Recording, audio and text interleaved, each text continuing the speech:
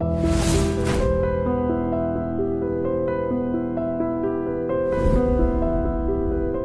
this is Ram Gopal Verma and congratulations to iDream for reaching 1 million subscribers. అయితే జనరల్గా సిజేరియన్స్కి విషయానికి వస్తే deliveries టైంలో చేసే ఆపరేషన్స్ ఏవైతే సర్జరీస్ ఏవైతే ఉన్నాయో గతంలో ఇలా వర్టికల్గా కట్ చేసేవారు.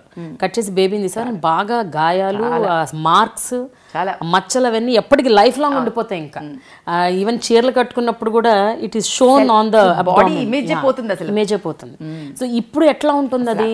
ఇస్ ఇట్ కంప్లీట్లీ అసలు ఒక మచ్చ కూడా ఉండదా? Complete. See the whole concept of ఇప్పుడు మినిమల్లీ ఇన్వేసివ్ సర్జరీ కానీ ఏదన్నా కానీ ఏంటంటే లోపల సర్జరీ సేమ్, పాత రోజుల్లో ఏం చేసేవాళ్ళం అవే సర్జరీ, బట్ బయట incisions have changed. Minimally invasive సర్జరీలో కూడా బయట నుంచి చిన్న చిన్న 5 mm 3 mm హోల్స్ ఉంటాయి. 3 mm అంతకు ముందు కూడా 10 mm దాకా ఉండేది కదా లాప్రోస్కోపీ. ఇప్పుడు 5 mm, 5 mm are 3 mm. Like just అసలు మక్కలు కూడా కనపడవు, అసలు చేసామన్నట్టు కూడా తెలియదు మనకి. సో ఆ 3 mm హోల్స్లో వెళ్ళేసి సర్జరీస్ మొత్తం అయిపోయి కింద నుంచి బేబీ వచ్చినట్టుగా యూట్రస్ రావటము, గడ్డలు రాయటం అన్ని. ఇప్పుడు సిజేరియన్స్ కూడా ఏమంటే బికినీ లైన్, అసలు మనకి ఆ స్కార్ కూడా కనపడదు. అండ్ ఇంతకుముందులో ఆ కార్నర్ నుంచి ఈ కార్నర్కి ఇవ్వకుండా 10 cm, baby head is 10 cm, it just need 1 more centimeter, that's it.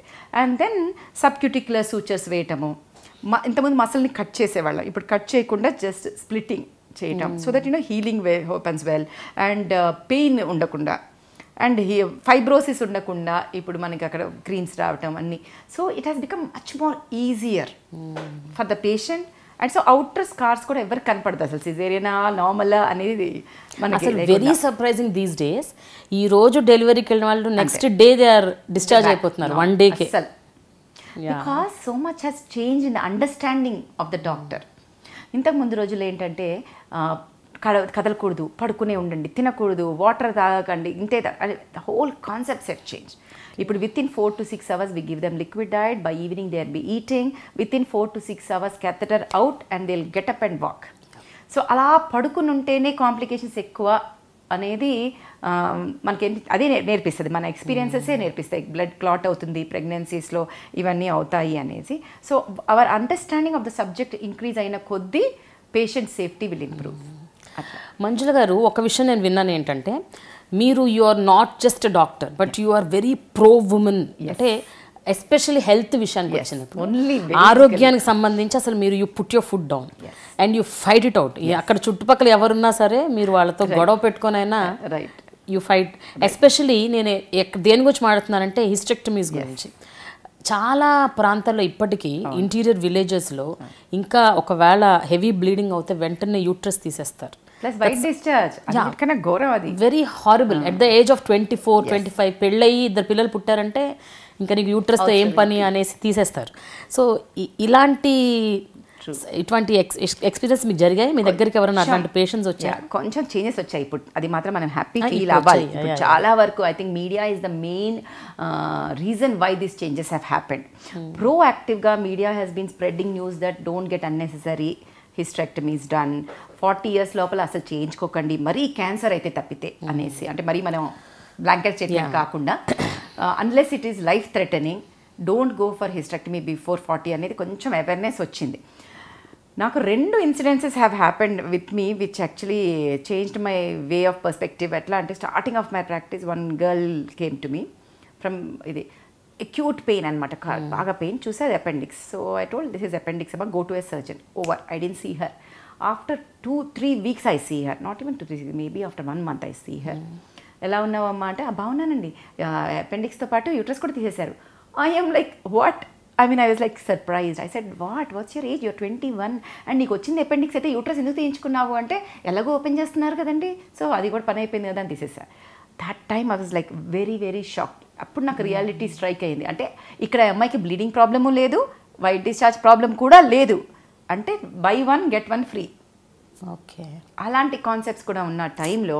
And తర్వాత చూస్తే most of this is being done by surgical surgeons. వాళ్ళకి పేషెంట్ ఇండికేషన్ అవసరం లేదు, ఏం లేదు. సంబడి కాల్స్ దెమ్, పేషెంట్కి హిస్టెక్టమీ అంటే వాళ్ళు వస్తారు, చేస్తారు, వెళ్ళిపోతారు. మనకి అప్పుడు అదేదో మొన్నంతా స్కామ్ అవన్నీ అపెండిక్స్ స్కామ్లు అట్లా అయినట్టుగా అవుతా ఉంది. సో అవేర్నెస్ దీనికి ఫస్ట్ ఎలా ఆపాలి అంటే ఫస్ట్ డాక్టర్స్కి తెలియాలి అనుకుంటాం మనం, కానీ డాక్టర్స్కి తెలియదా? తెలుసు కదా, వాళ్ళు చదువుకున్నారు, వాళ్ళకి తెలుసు. సో మనకు కావాల్సిందంటే డిమాండ్ అండ్ సప్లై. వాళ్ళు ఏమంటారంటే వాళ్ళు అడుగు, నేను చేయకపోతే ఇంకొకళ్ళు చేస్తారు. సో ఎక్కడి నుంచి అడుగు రావాలి అన్నప్పుడు I was in care that time. ఎక్కడి అంటే పేషెంట్కి అవేర్నెస్ పెరగాలి. So we started doing lot of media this thing about avoid unnecessary hysterectomies before 40 years especially.